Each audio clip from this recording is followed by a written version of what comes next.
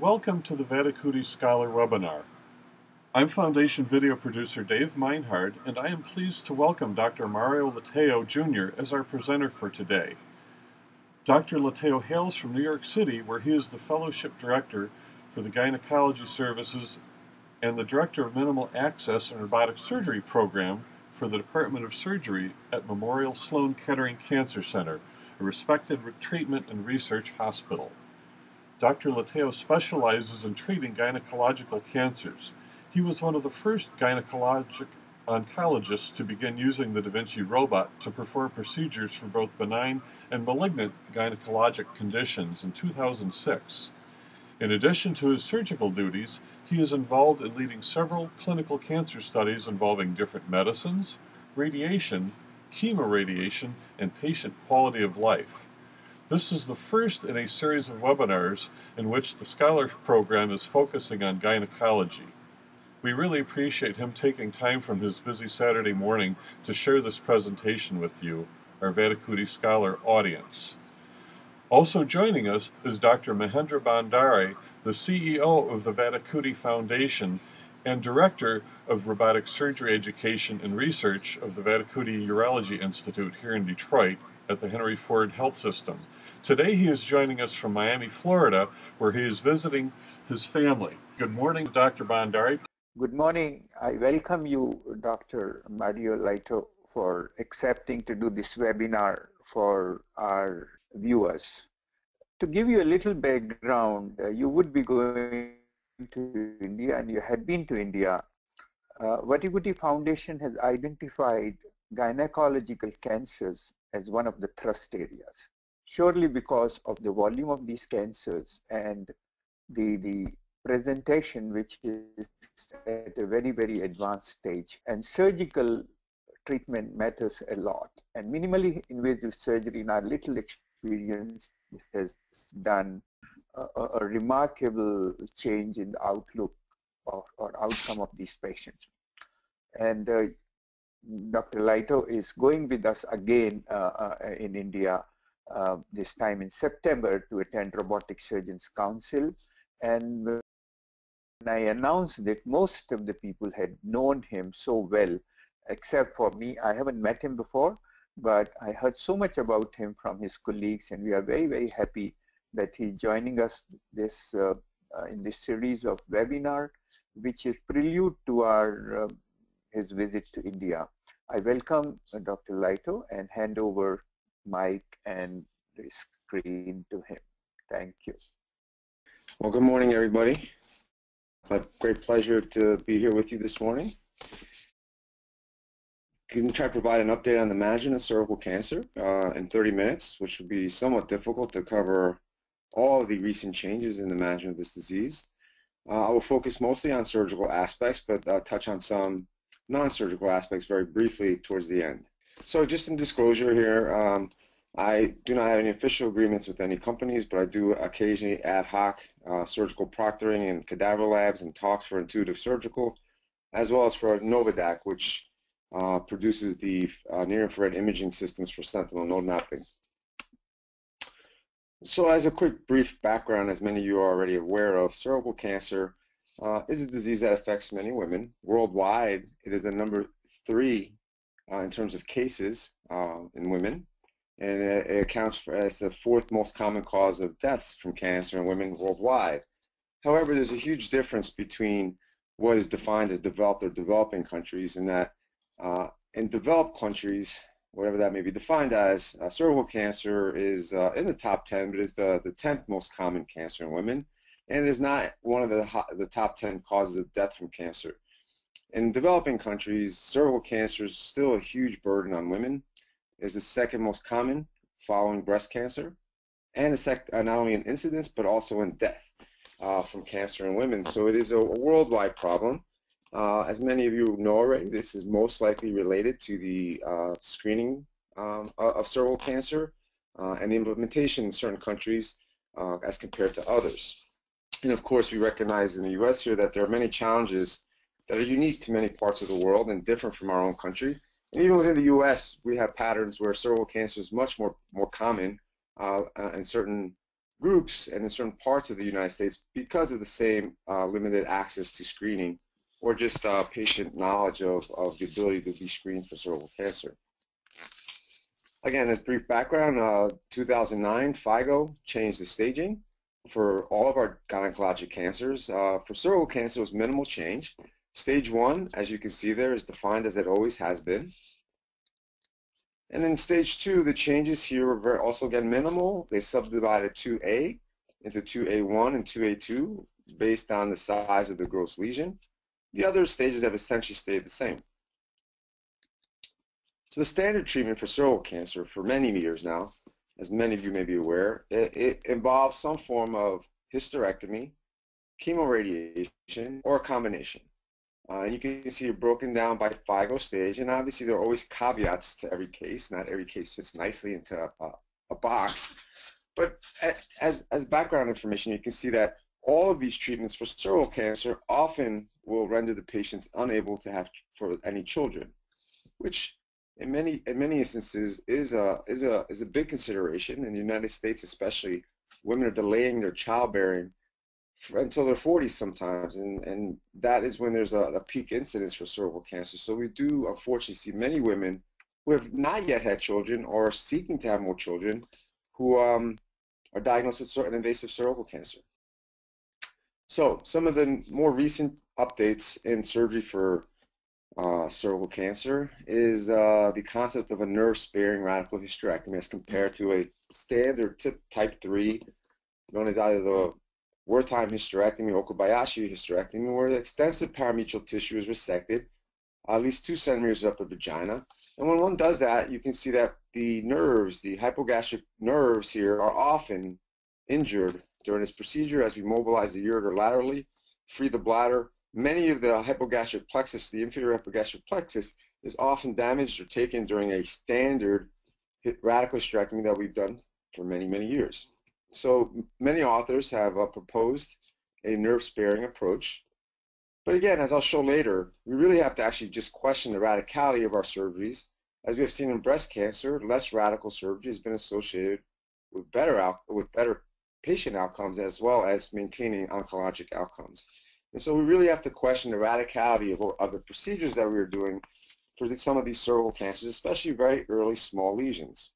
And of course, if you spare the nerves, one would assume that you have better preservation or less risk of injury to bladder and rectal function. So what is the data on this?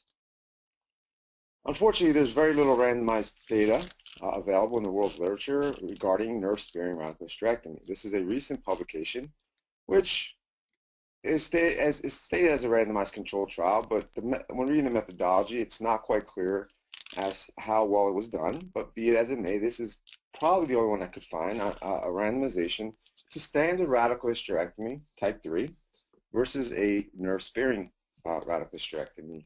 You can see here these are very small numbers actually, and it's unclear if this was supposed to be a superiority trial or a non-inferiority trial, which has huge implications as to how you interpret the results. But what these authors do show is consistent with the majority of the other retrospective trials that have been published, and prospective single-arm trials. Essentially, you can see here that compared to conventional radical hysterectomy, as a nerve-sparing radical hysterectomy, bladder compliance is much less effective. This is the baseline bladder compliance as measured by these authors using urodynamic assessments. There's at 1 month is the pink bars. The tan bars are at 3 months after surgery, and at 1 year later is the other bar here. And for a conventional radical hysterectomy, there's a significant decrease in bladder compliance within a month. There's some regain of compliance, but it's still significantly less than at baseline. Whereas for the nerve sparing, at 1 year, there's at least at 3 months, and also definitely at 1 year, the difference in bladder compliance seems to have resolved and is no longer statistically different from baseline. However, what one can see here, and one must take these data with caution, is that there's a huge confidence interval here, which reflects the small numbers. And while intriguing, this still needs to be taken with what we say a grain of salt. For residual urine, one again sees the same findings, that after conventional radical hysterectomy, there seems to be much higher residual urine after the patient urinates 1 month, 3 months, and a year later after conventional radical hysterectomy. And whereas with a nerve sparing, there is a worsening of residual urine amounts a month after surgery, but these seem to go back to baseline. Again, these bars are all very close and with huge confidence intervals, so one must be cautious to overly interpret these data. And the authors also propose that there is no adverse impact on oncologic outcome when doing a less radical nerve-sparing radical hysterectomy, and that the disease-free survival as well as overall survival are very similar.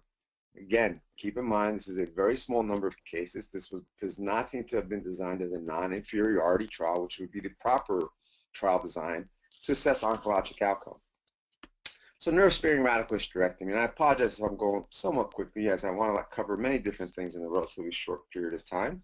And there's much greater detail I can provide on many individual topics at a later date if possible. So is the nerve-sparing radical hysterectomy the new standard for patients with cervical cancer requiring a radical hysterectomy?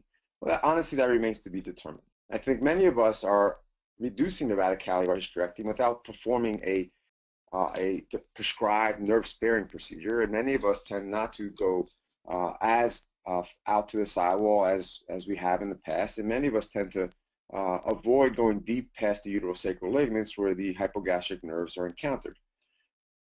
Specifically to a nerve-sparing radical hysterectomy, the reports are all still quite small. A properly designed randomized trial has not yet been done. As I've mentioned, you would need a non-inferiority design to truly answer the question if that is equally efficacious for survival. And again, as I've said, do we always need to be so radical anyway? And the data that are emerging to suggest that the radicality needs to be questioned is that there have been 5 retrospective studies here, but encompassing over 1,000 patients combined. And then if you have small tumors, you can see the stages there, measuring mostly less than 2 centimeters or less, with no lymphovascular space invasion, and if the lymph nodes, the pelvic lymph nodes, are not involved, the risk of having parametrial involvement is exceedingly low, with the combined number being 0.3%. So one really must question the need for extensive parametrial resection in these especially smaller tumors with low risk for parametrial extension. Unfortunately, we often do not know if the pelvic lymph nodes are involved, and so I will show how we have been approaching some of these cases, mostly in the setting of fertility preservation. Now, in terms of lymph nodes and whether to assess lymph nodes, one needs to know what is the risk of lymph node metastasis, 1, and 2, would it affect treatment? And of course, we all know that lymph node involvement is a very adverse prognostic factor, but it is also predictive of treatment in that patients with positive lymph nodes or lymph node metastasis will require adjuvant therapy as one of the criteria for deciding to administer adjuvant therapies. And so what is the risk of lymph node metastasis cervical cancer? Essentially, there is a real risk of lymph node metastasis in most cervical cancers except for those that are very small, 1A1, with no lymphovascular space invasion in the tumor itself. The risk of a lymph node spread is not 0, but is less than 1%. Whereas for all other categories in this, in these very early cancers, 1A1 with LVSI, 1A2 regardless of LVSI, the risk is 8% to 10% depending on the studies that you read. So therefore, we feel that some form of lymph node assessment, which is typically done with a pelvic lymphadenectomy, be considered in all cases. So let's question lymphadenectomy in recent evidence now adding more controversy to another aspect of the surgical treatment for patients with cervical cancers. And again, when I speak of cervical cancer, this is mostly for squamous cell and adenocarcinomas. I did not mention that earlier. There are very rare cervical cancers such as small cell neuroendocrine carcinomas and sarcomas, which these data and this talk is not applied to. So lymphadenectomy, many of us now are much more aware of the risk of lymphedema in patients undergoing lymphadenectomy for gynecologic cancers. It was something that was ignored for a long time, but now we are becoming much more aware of this. And this was a randomized study. This is actually assessing the role of laparoscopic surgical staging in patients with locally advanced cervical cancers. The results have not yet been published here in terms of outcome, but what they did report in this study, which is online, recently published, was that patients were randomized either to surgical staging with pelvic and aortic lymphadenectomy versus just primary radiotherapy for those who had preoperative criteria sufficient to just suggest chemoradiation would be appropriate. So what I really want to, there's two things that can be highlighted from this study. One is that, and this isn't coming up, 33% of patients who were staged surgically with normal imaging actually were found to have microscopic nodal disease. So yes, imaging will not detect all spread to lymph nodes, and therefore many are proposing a surgical staging procedure even in cases where we would not do a radical pelvic procedure but would just administer chemoradiation. This also is another area I'll discuss a little later, and also is controversial still. But what also must be noted is that in patients who had surgical staging and received radiation, the risk of lymphedema of the lower extremity was 70%. This can be quite debilitating, especially in younger women, as often they cannot wear the same shoes if it's an asymmetric lymphedema. They often feel uncomfortable wearing their normal clothing that they would like to wear also. So we must consider this when we're making decisions about how to approach these patients surgically. And this is the plot of the patients who had lymph node dissection before chemoradiation versus those who just received radiation and chemotherapy. These are the patients who develop lymphedema. You can see this lymphedema, the onset is within 12 months for the majority of these patients, and it is persistent in the majority also. Whereas those few who develop lymphedema, it was nearly 5 years later, which is consistent with known radiation effects that are secondary, which happen many years after the radiation is completed. And in those, obviously when the onsets, they were still ongoing. These blue bars means it's ongoing lymphedema, whereas the yellow bars with the stop means that these patients develop lymphedema, and then for some reason, these few handful of patients, luckily, the lymphedema resolved. Now, we here at our institution at Memorial Sloan Kettering have been doing sentinel lymph node mapping for our gynecologic tumors, except for ovary cancer, since 2005. We feel that this is really a happy middle ground for endometrial cancer for certain, and we also feel it is likely going to be the answer for cervical cancer. Now, many more trials need to be done, and more data needs to be published before we can make this statement across the board. But we are very excited about sentinel lymph node mapping for cervical cancers. It's a nice compromise from an extensive retroperitoneal lymph node dissection up to the renal vein, as you see here in one of our cases, where now instead of removing all of these lymph nodes, we can just obtain the information we need by removing the 1 or 2 lymph nodes that are sentinel. Now, sentinel, a few brief words about sentinel lymph node mapping. We have tried many different approaches, including technetium, use of technetium, preoperative lymphoscintigrams, uterine injections, fundal injections. We've tried all methods. We have ultimately decided and feel that the simplest is the easiest to reproduce and teach worldwide.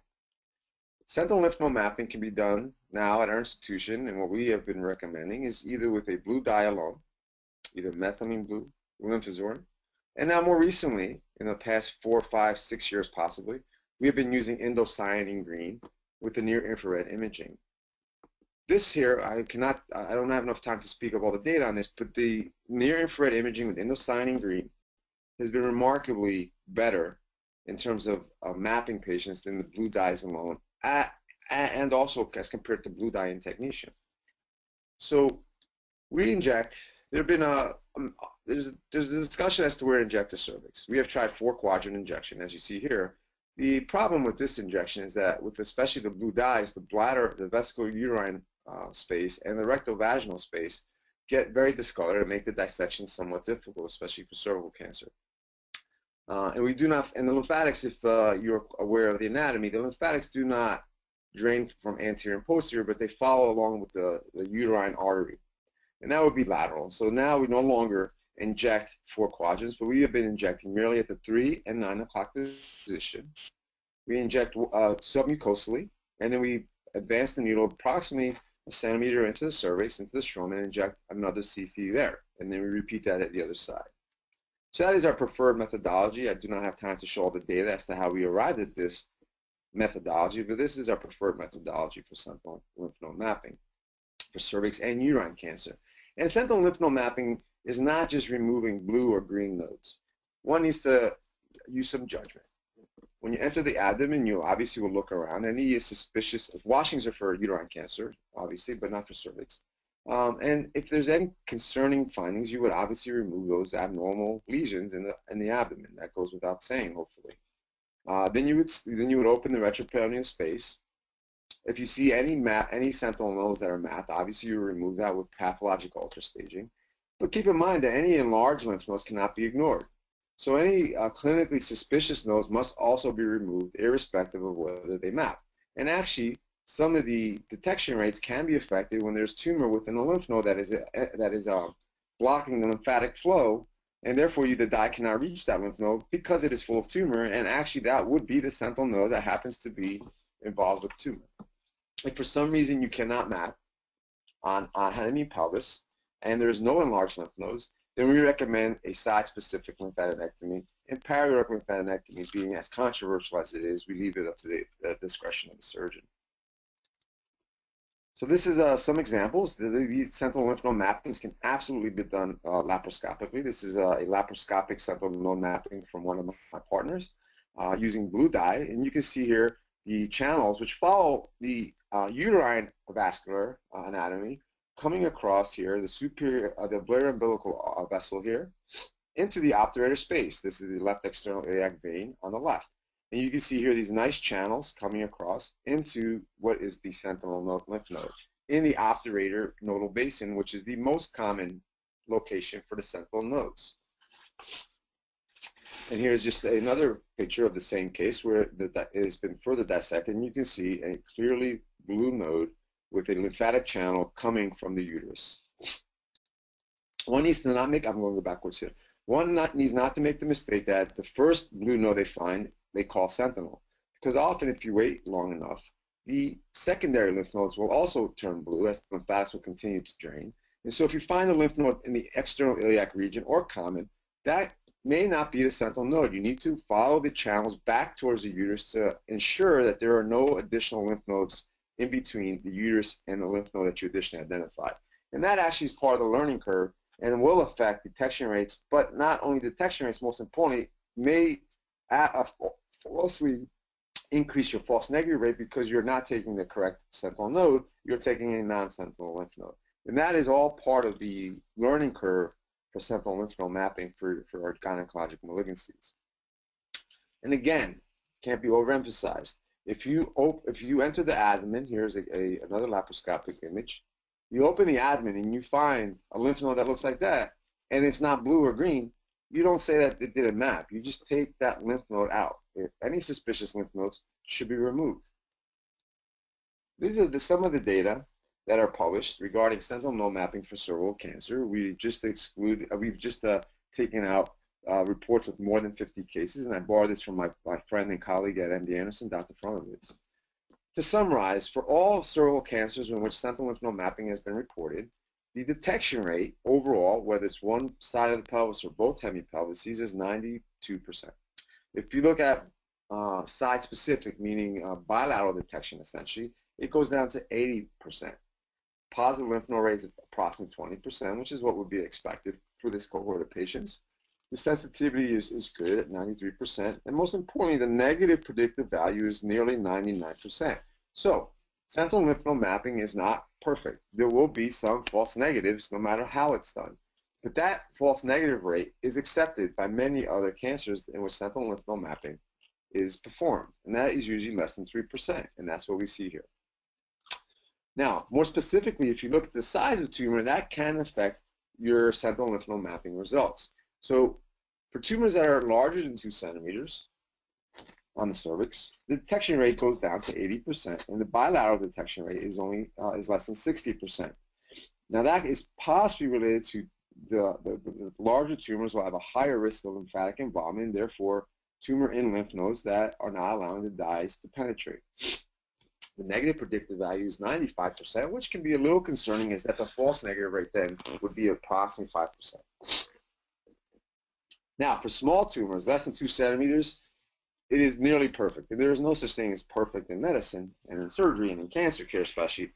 But based on combined over 600 patients, the detection rate is 95%, the site-specific detection rate is 84%, the negative predictive value is 100%, which would mean there'd be a false negative rate of 0. In other words, with sentinel lymph node mapping for a small cervical cancer, you are identifying nodal spread. The question then comes, is a full lymphadenectomy necessary in patients who have positive sentinel lymph nodes?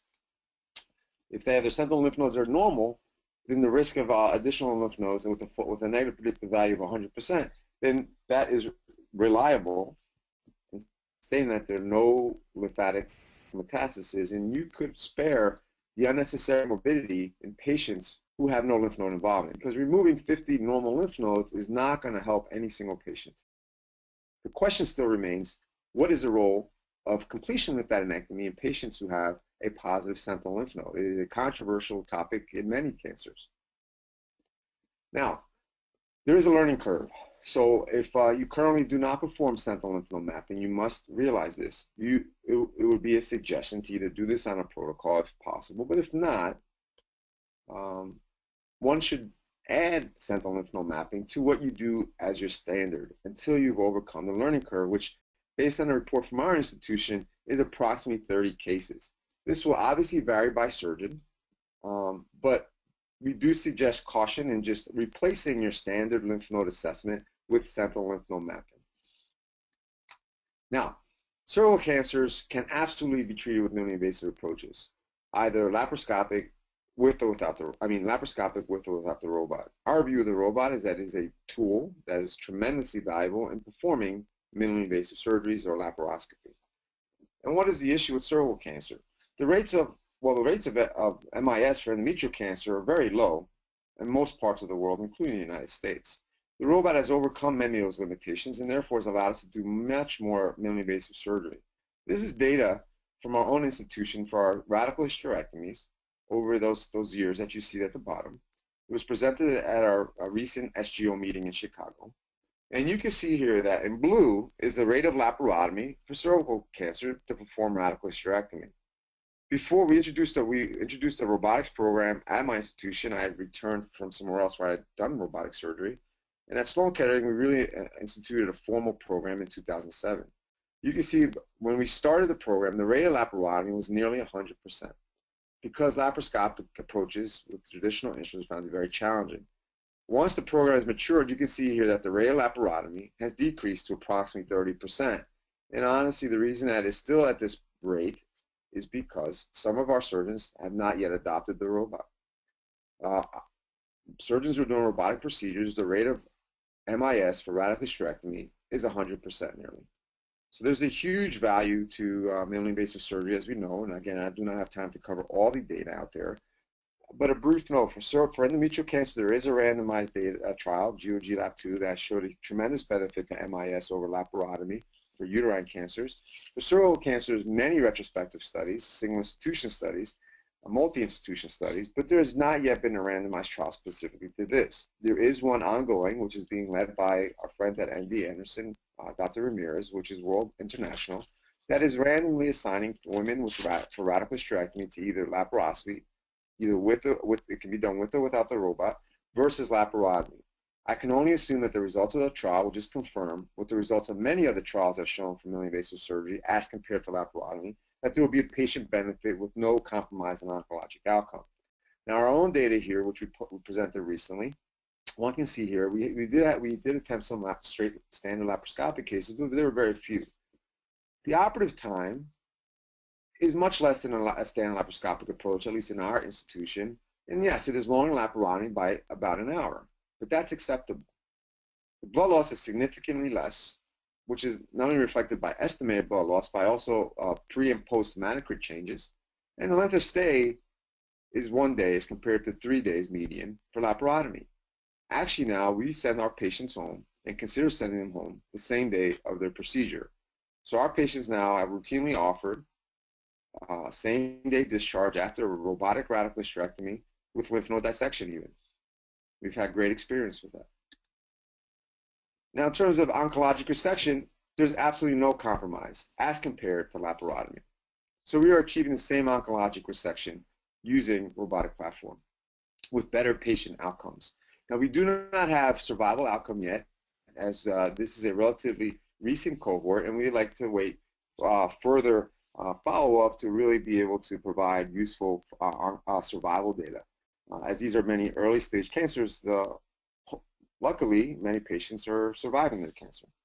What we also saw with direct cost analysis is that the robotic approach, even if including the capital cost of, at this time we have 5 robots at the time of this analysis, that even including the purchase cost of those robots, it was significantly less than laparotomy for radical hysterectomy. If you exclude the capital costs, you can see the amount of savings there per case. And this is directly related to, at least in the United States, and I know there are differences in other parts of the world, the decrease in length of stay, which is expensive in the United States, but also, most importantly, the decrease in complications and in the management of those complications, which are expensive, especially infections, recatheterizations, sometimes suprapubic catheters that need to be inserted, so fistulas that develop. So all of this must be factored into costs. And not only, and this does not account actually for the cost in society in terms of contribution of the patient to society, meaning returning to work, returning to their normal activities, which is always much improved with MIS approaches as compared to laparotomy. Again, we all recognize that there are cultural differences all over the world where this may or may not be as important. Some of the updates in terms of the primary management of earlier staged cervical cancers.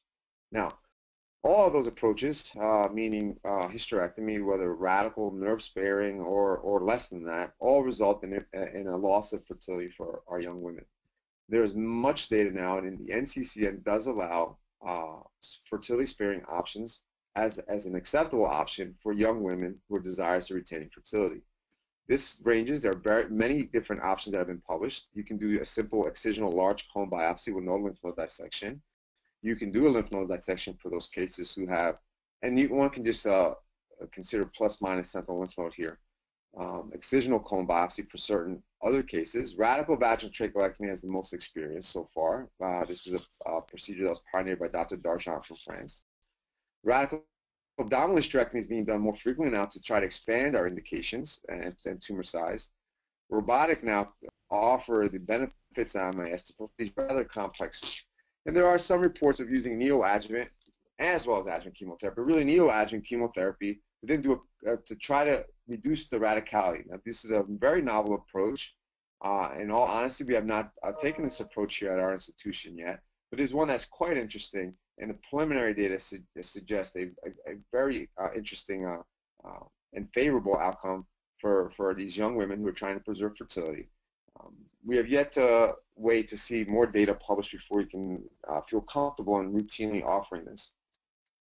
Now, in terms of an excisional cone biopsy with no lymph node assessment, this is really reserved for patients. This is without lymph, that's very early stage 1A1, no lymphovascular space invasion. There's been multiple publications. This is one of the largest ones. 400 women meeting these criteria. Cone biopsies were performed, and 241 of these women who wanted fertility. They all were 1A1 with no LVSI, and there was absolutely no recurrences in this group. So for a very small cervical cancer, with no lymphovascular space invasion, an excisional cone biopsy is absolutely acceptable if they desire fertility, or a simple hysterectomy in those who have completed fertility. One could also argue in those who have completed fertility that it might be a reasonable consideration to limit the morbidity of hysterectomy, especially in areas where surgical complications may be more of a concern. Now, a new approach for larger tumors is a excisional cone biopsy acceptable. There is data that are quite interesting, and for this here at our institution, we have been considering in very select patients, and we are very clear about the very early nature of the data, and they need to understand they may be taking a risk, which we have yet to define, but a publication from Italy with 1B1 tumors, so tumors that are more than 1A, measuring up to and visible tumors also. What their approach was by these authors is that the tumor was 2 to 3 centimeters, they received neoadjuvant chemo. But in tumors less than 2 centimeters, and this is the part that we've trying to adopt at our institution, they perform a conization only.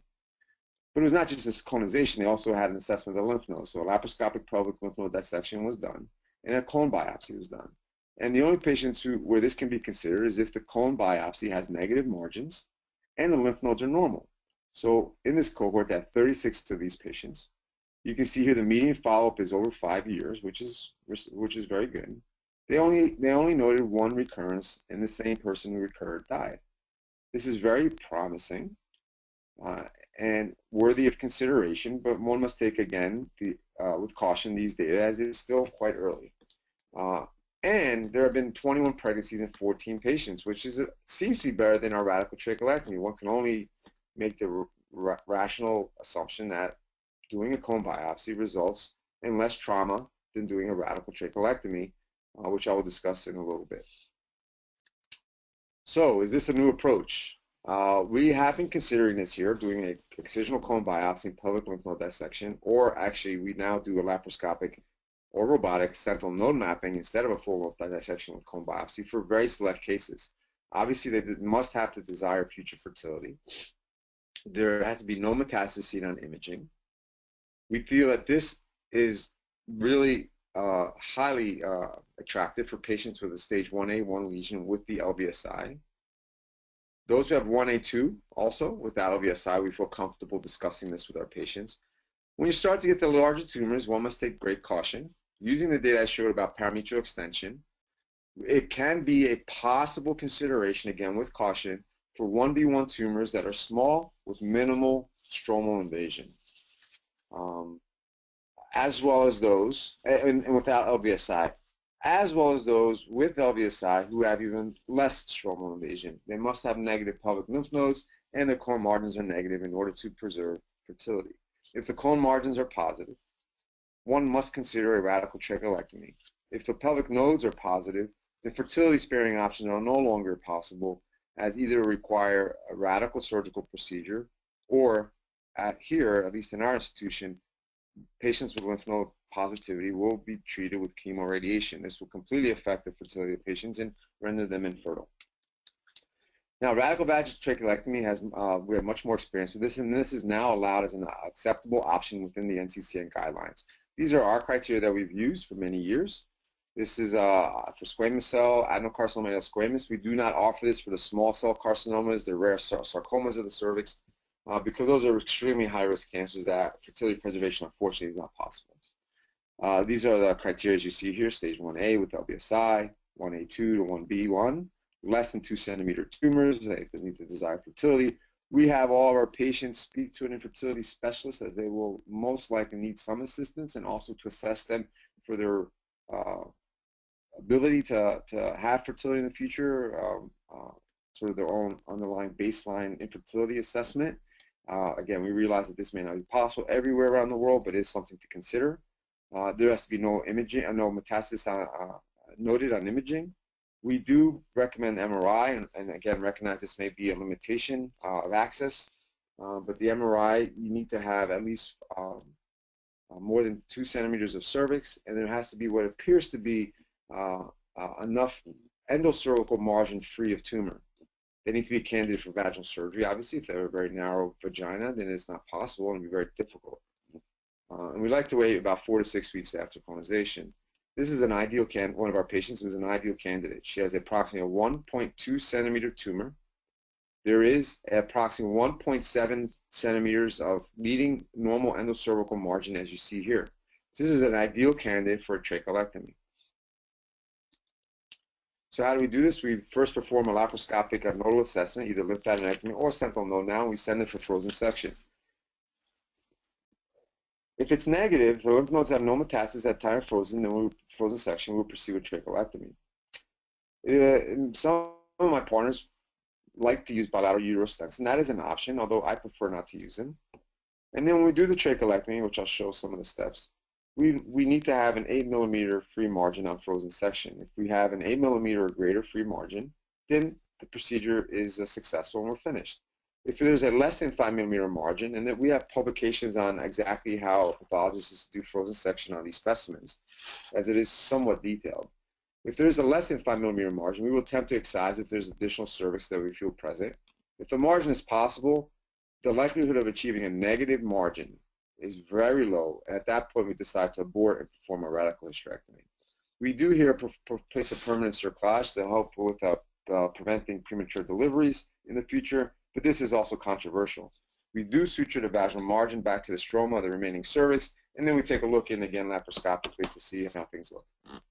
This is the resection for a radical hysterectomy, and with a trachelectomy, the resection is much less. This is why radical abdominal trachelectomy is caught on more frequently, because the resection specimen is much larger.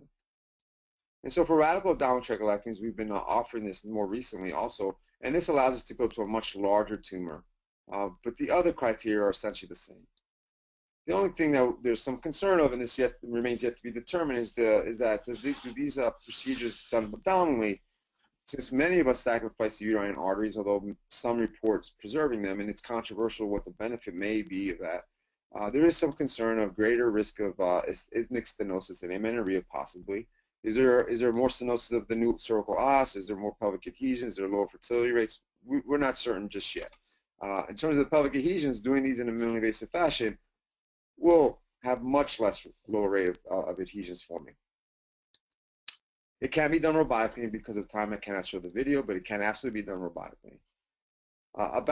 Patients who, in the publications there, including our own from Dr. Sonoda, about 90% of the time, we can complete the planned surgery. 10% of the time, we either find positive lymph nodes or a positive cervical margin, and therefore we have to abort the procedure. So this is a number to know when you're counseling your patients, that there is a 10% chance that they will wake up with the radical hysterectomy having to have been done anyway. Now the data for radical abdominal trachelectomies is emerging. This is our own data, which was published 2 years ago.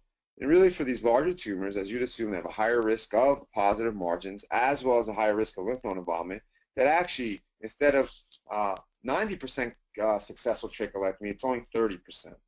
So many can view this, we can view this in two ways. One, what's the point?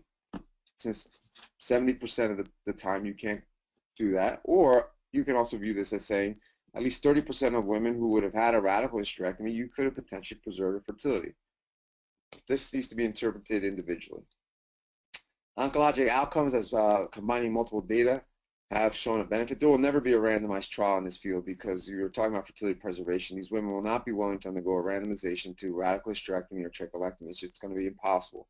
But of the publications out there, it seems that these oncologic outcomes similar. Our own data published a few years ago shows that in 1v1 cases, comparing radical trachelectomy, the vaginal abdominal, to radical hysterectomy, the trachelectomies are in green. The disease-free survival and the overall survival, disease-specific survival, seem not to be compromised. These are preliminary with low follow-up, and we will continue to follow these patients up to ensure that this is the finding that persists. Pregnancies are possible. As compared to 0% rate with the traditional hysterectomies, this is promising. Trachelectomies, also pregnancy rates of about 16%, which seems to be somewhat similar to vaginal, but slightly less. So this requires further data to be published. Now, that's for the early stage lesions. For locally advanced cervical cancer, radical surgery is often not considered. So there's still some controversy as to what the best approach is. There are some who propose surgical staging, including pelvic and aortic lymphadenectomy. Others just use clinical staging, and then if there's no suspicion for periodic lymph node involvement, they just give primary pelvic chemoradiation. If there's any suggestion of lymph nodes in the periotic region being involved, an extended field radiation is given. This is a randomized trial that these authors are proposing and are performing, and it reflects that we still do not have the best one option for these patients. And in this group, what they published in this publication, although the survival is not published yet, is that 33% of these cases will be upstaged if surgical staging performed. The question then comes, what is the value of that? In the only randomized trial looking at surgical staging for locally advanced cervical cancers, there's only one, published over 10 years ago now. This actually was terminated early because in patients who underwent surgical staging, the survival was much worse. It is unclear why this is, because other retrospective series and some single-arm prospective series have suggested this may not be the case, but this trial was ended. This actually affected surgical staging for many of us. However, it is experiencing a resurgence of this approach. Now, one must keep in mind a few things when trying to decide whether surgical staging in locally advanced cervical cancer is necessary. One is that yes, surgical staging will detect nodal metastases that are not seen on imaging currently, even PET CTs, whatever you want to do. There is a morbidity, though, that one must consider. Does it really matter, though? Because if the lymph nodes in the periaortic region are normal, yes, now you know about it, but that doesn't make that patient live any longer. It just changes their risk factors. And if the lymph nodes in the periaortic region are positive, it can really alter their outcome, because periaortic lymph node metastasis is associated with a very poor outcome generally. So the role remains unclear for surgical staging. Here we see even just prophylactic extended field irradiation in patients with normal imaging without surgical staging did not make a difference in the current era of chemoradiation. So here you can see here radiation of the pelvis only with concurrent chemoradiation, concurrent chemotherapy, as compared to extended field radiation when chemotherapy is given concurrently. There was no difference in overall survival for these patients. There was a benefit for extended field in those who did not receive chemotherapy with the radiation. So in the current era of chemoradiation, this is another reason to strongly consider chemoradiation, that the extended field of radiation probably does not make a difference. This further lends debate and question of the need for surgical staging before radiation for these patients. And these are the data that have been published, well known, in 1999, where chemotherapy added to radiation became the standard approach, at least in the United States, and I do believe worldwide. Now, a problem with this is that radiation access is limited. And this is from a publication where you can see here the different colors show how many people are served by a radiation unit in various countries. Here in the United States, you can see less than 500,000 people are serviced by a radiation unit. This is likely the population divided by the number of radiation centers available. And you can see in some countries, more than 20 million are served by one radiation unit. This is India here. This may be different in more recent times, but this publication was from 4 years ago. So obviously, radiation therapy, as much as we talk about it being a standard, you know, one must remember that this may not be possible in terms of access to radiation therapy. So what do you do? And there are authors who have suggested a more radical primary surgery, either primary exoneration or, as Dr. Hackel from Germany has published, what is called a laterally extended endopelvic resection, where you really take all the lymphatic basin along with the primary tumor, uterus, cervix, but as well as the hypogastric nerves, the internal iliac vasculature, and some of the muscles of the piriformis here. And there are different types. You can do an anterior endopelvic leer, you can do a total, which is the entire pelvic viscera. This obviously is going to be a morbid procedure, but in this series, these patients had these extensive surgeries and did not receive chemoradiation afterwards. And what they suggest here is that the overall survival for primary tumors, which they did have 30 primary tumors and recurrences, seem to be somewhat favorable, with 5-year survivals of 60% and higher, 70%, which for a locally advanced tumor is quite encouraging. And so this might be a consideration for patients where radiation access is quite limited to do these more extensive procedures, but this comes at a cost. 50% of patients will have severe complications, of which many can be quite severe. There's extensive blood loss, and these surgeries on average take 12 hours to perform. So that is the cost of these very extensive procedures in the primary setting.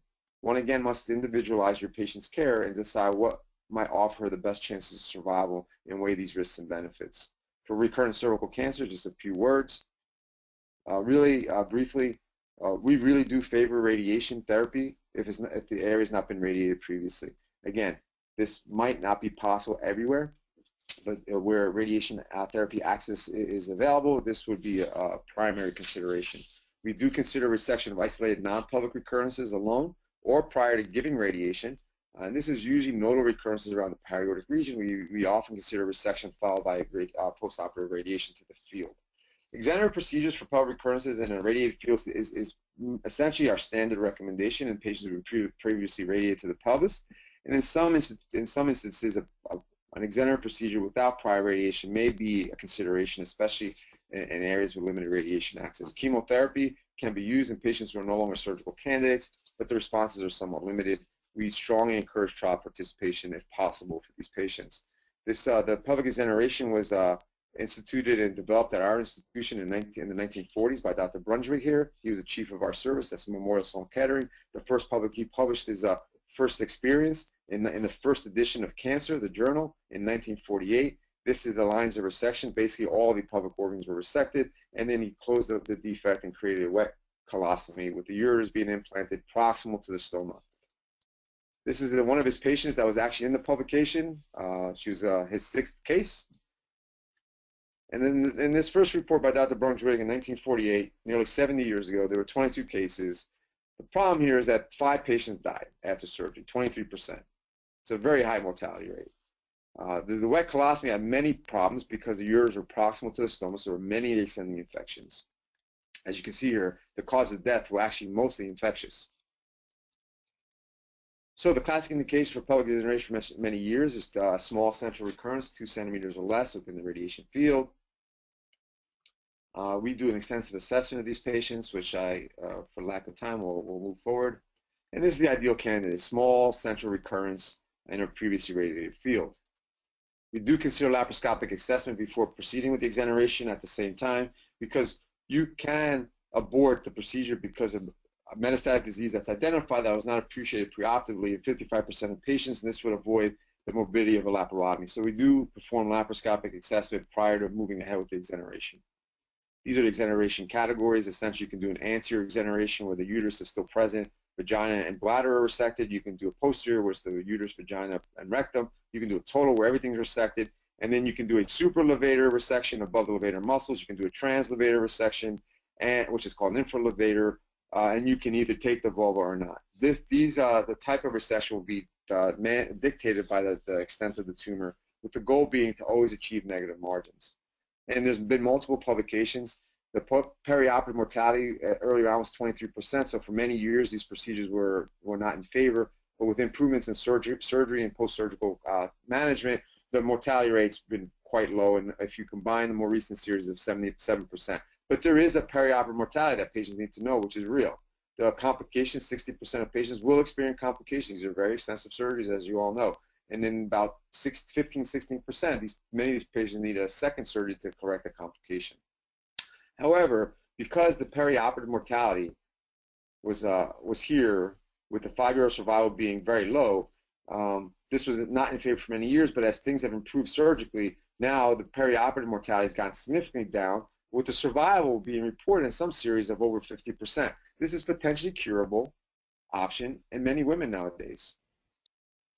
Now, extended resection is what we call out-of-the-box surgery. This is where the tumor extends laterally, your non-classical exonerative cases. These are very difficult surgeries. They often involve the vasculature of the pelvic sidewall. Sometimes the external iliac and internal and common iliacs might be involved. The obturator muscles and or pelvic bones are involved. And we have attempted the very extended resections in these cases.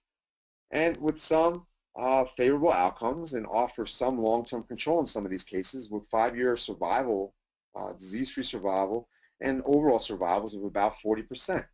This is as compared to 0% 5-year survival for these patients if treated with chemotherapy. Now, the most important thing is a negative margin resection with a 5-year survival of about 50%, which is respectable. But if you have a positive margin, there is no 5-year survival. So really the goal of these surgeries is for a negative margin resection, which can lead to many complications, especially if nerve and bone are resected, which we do consider. Now, just one other thing about exonerations nowadays. I think we are going back to the wet colostomy. This was Dr. Brunswick's wet colostomy, where the ureters were inserted proximal to the stoma. Now, by doing a double barrel colostomy, as reported by Urologic Group in 1989, you perform a loop colostomy and insert the ureters in the distal limb of the double barrel colostomy. Therefore, there are actually 2 exit points without mixing of the fecal and urinary stream. In publications, this is from our colleagues in Ohio State, show that the double barrel wet colostomy actually is quicker to perform as compared to an ileoconduit even. The length of stay is less. Bowel anastomoses are none because you already resected the colon. You don't have to resect a small bowel additionally. And the complication rates are much less. This is the same as compared to a continent urinary diversion. So this is very promising. We have now started routinely considering this for our total pelvic exonerations, in which both the urinary and fecal streams need to be diverted, where we can now consider routinely. And there's just one bag to manage. Recurrent cervical cancer, if not surgical candidates, chemotherapy is considered. Here are some of the agents with some activity. As you can see, the response rates are exceedingly low. Platinum-based therapy is still the standard first line for recurrence. And of note, most recently in New England Journal of Medicine, of which we were authors on. This was a randomized trial assessing the role of bevacizumab, but it was also assessing the role of non-platinum-based therapy. What you can see here is that cisplatinum-based therapy versus topotecan with Taxol. This is cisplatinum and paclitaxel versus topo and Taxol.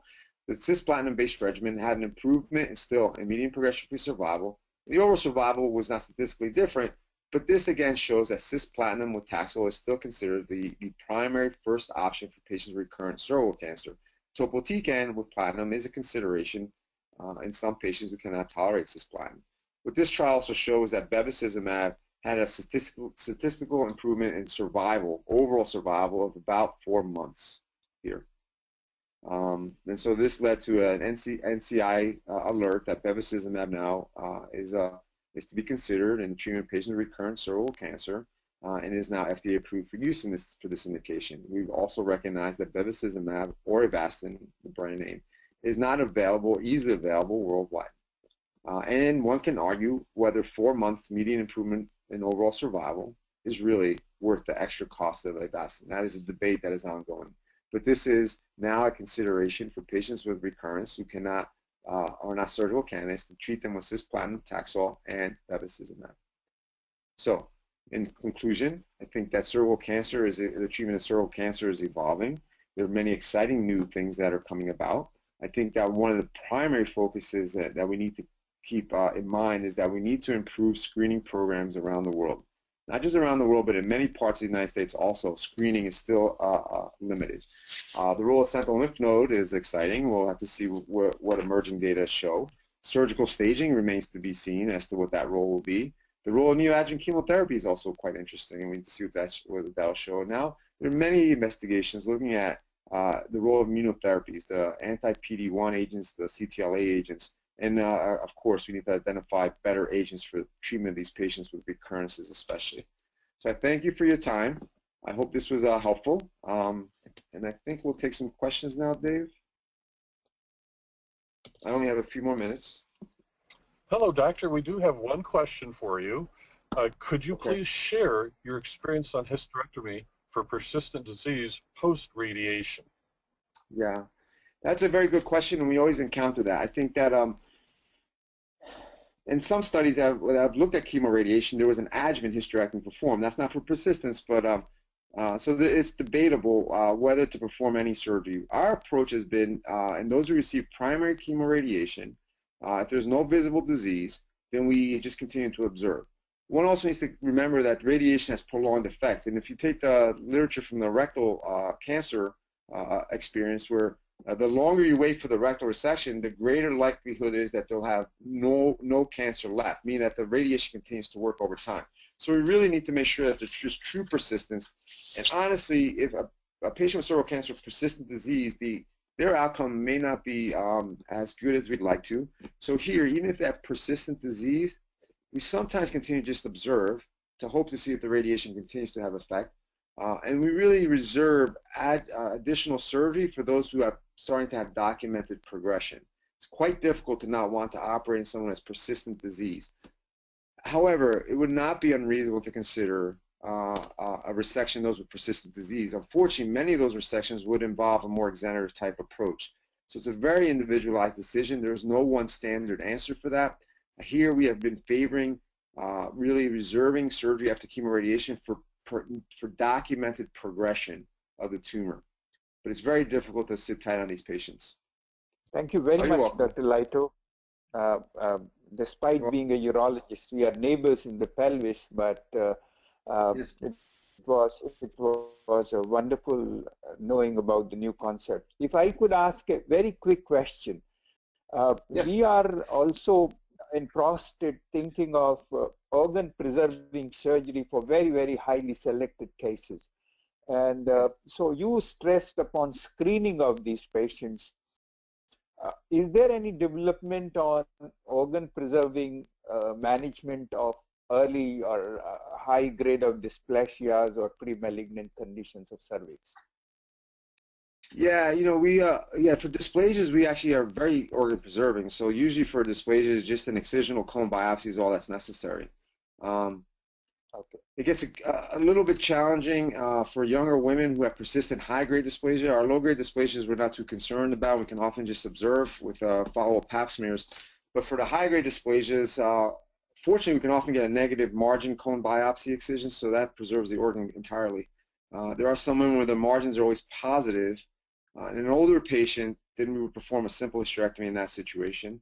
Well, not older, a patient who's completed their childbearing. And women who want to preserve fertility, it's a very careful discussion if we cannot repeat the cone biopsy in terms of just following them closely, hopefully detecting any invasive process earlier on and allowing them to try to get pregnant as soon as possible. Thank you very much. We would let you go, and we enjoyed your talk as much. Thank you very much. Oh, you're welcome. Thank you. Have a wonderful day. Thank you so much, Dr. Leitao. We really appreciate it. I know you said you needed to leave, 15 minutes ago, so thank you. Yeah. You're welcome. Have a wonderful day, everybody. And we do want to thank Dr. Leitao once again for being here this morning, giving us his time on this Saturday morning. And I want to thank everyone around the world who's attended this Vattikuti Scholar Webinar.